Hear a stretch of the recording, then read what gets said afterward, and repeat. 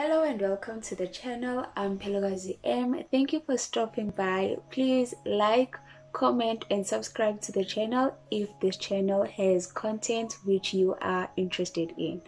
I would really appreciate interaction with this video, and I really appreciate everyone who has already subscribed. And today I'm going to be showing you guys how to get this butterfly cornrows. It's very easy. You don't even need to know the feed-in method. If that's something you're interested in, please keep watching, and here is the demonstration. I hope you will enjoy it.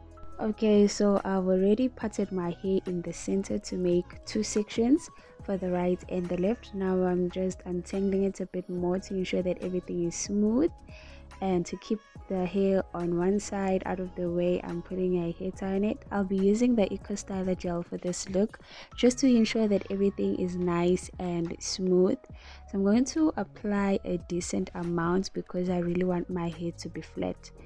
And then I go in with this brush just to flatten everything. This brush really will flatten your hair nicely, but it has to be, I don't want to say hard, but it has to be hard enough for it to brush through your natural hair.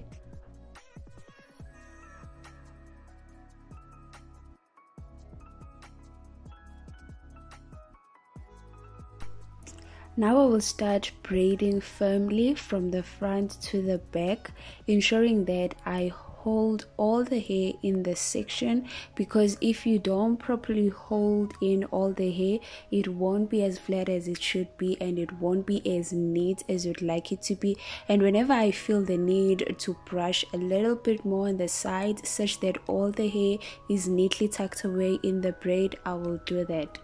And I suggest you also do that when you decide to try out this hairstyle. When doing the braid, please ensure that you do not pull on your hair. Ensure that your scalp is comfortable and you are comfortable with how tight the braid is. It should never be too tight, and it should never feel uncomfortable.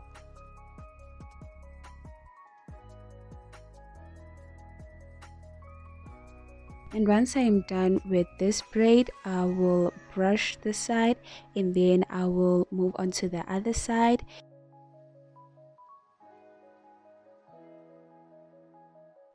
Once I'm done braiding on both sides, I will just brush on the sides to ensure that all the hair is as flat as I would like it to be, and apply more gel if I see the need.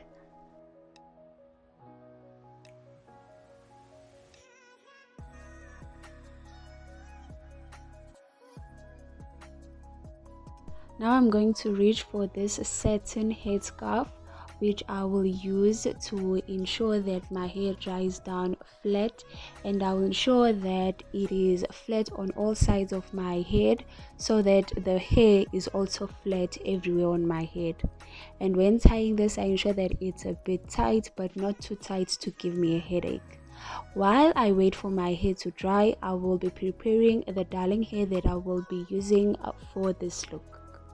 So I'll be using 1 Million Braids by Darling in the color 2. Cut it once at the center and then fluff it out such that it looks like this. And 1 hour later, this is me. I did go on to put on a second scarf on my head because I wasn't completely comfortable with the yellow one. And this is what the braids look like. So I'm going to get the braiding hair onto my hair through the use of a crochet. So take your hair, roll it for it to be easily hooked onto the hook of the crochet needle, then crochet it under the braid. That's how you get the braiding hair onto your own hair without doing the feed-in method. So I'm just going to crochet the darling hair onto my braid from the front all the way to the back. The spacing in the front is much smaller than the spacing that I will have going to the back.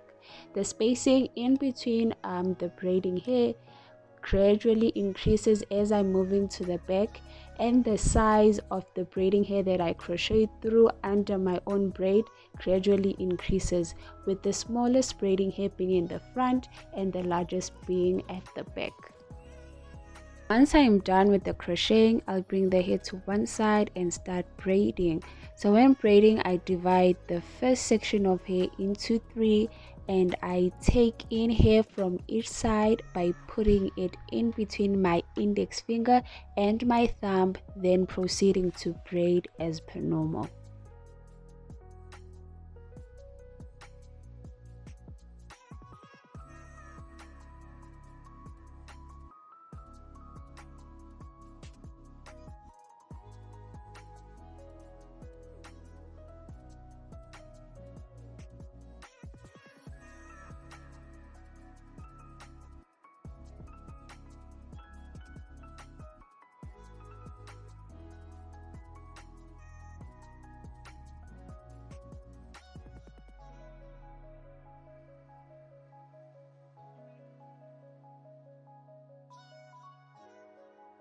So as I'm braiding, you will notice that there are three braiding structures that are appearing on this one braid. One on the outer side, one at the top where the braiding structure usually is, and one on the inner part of the braid. So this braiding method is unique in that sense it gives you three appearances of braids on one braid. And once I'm done braiding at the top of my head, I will proceed to braid downwards, and when I feel the need to add more braiding hair, I will do so. If I see that maybe my braid is becoming a bit thinner than what I would like, or it's not going to be long enough.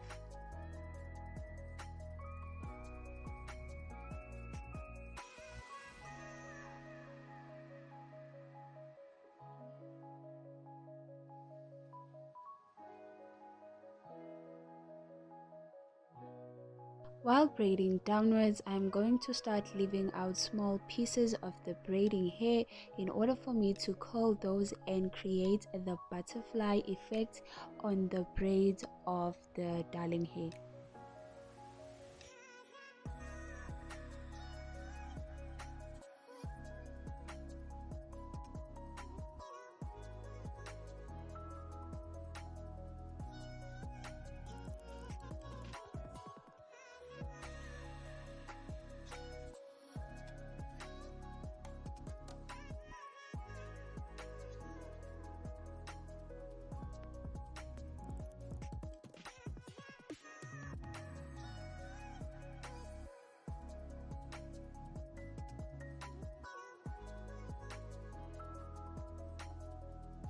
I will not braid the hair all the way down. I will leave about 6 to 8 centimeters of braiding hair at the end, and instead I will make a knot once I am at that length because I want to curl the ends of the braiding hair.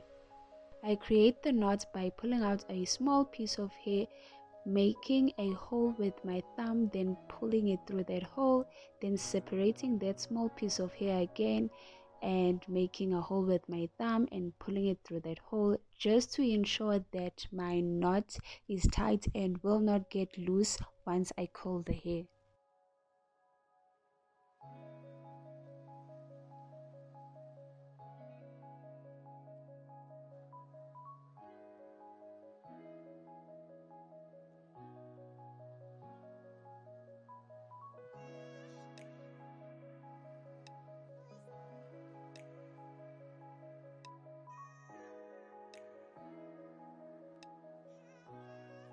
I will be using these rollers to curl the hair that I left out of the braid and at the end of the braid. So I roll the hair that is at the end and on the sides of the braid on the rollers, secure it, then I will go on to curling it with hot water.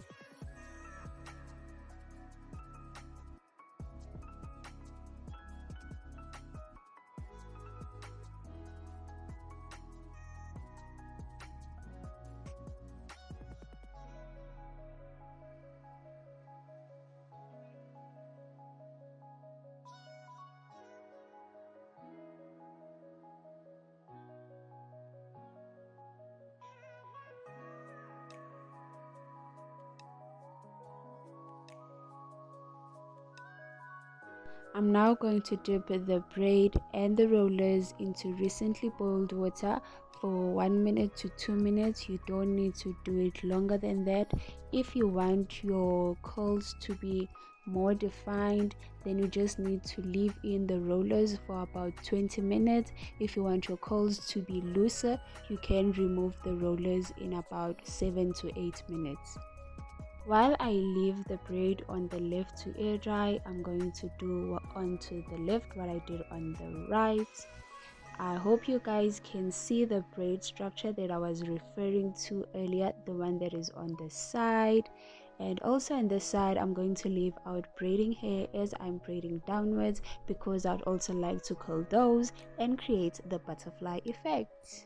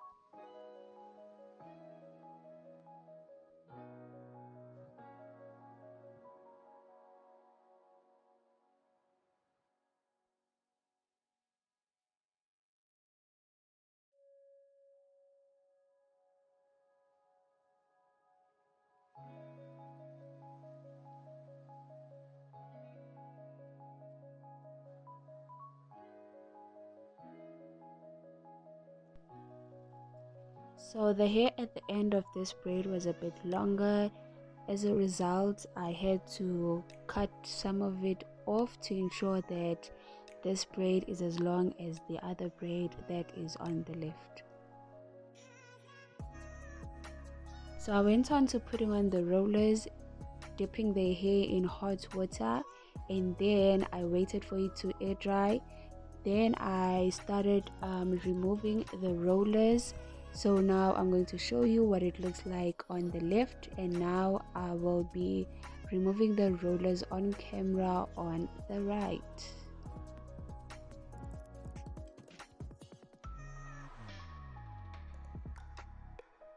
So the curls on this side look a bit fluffed out, and I don't want that, so I'm going to dip my fingers in water and then just go through the curls so that it looks more defined and less fluffed out.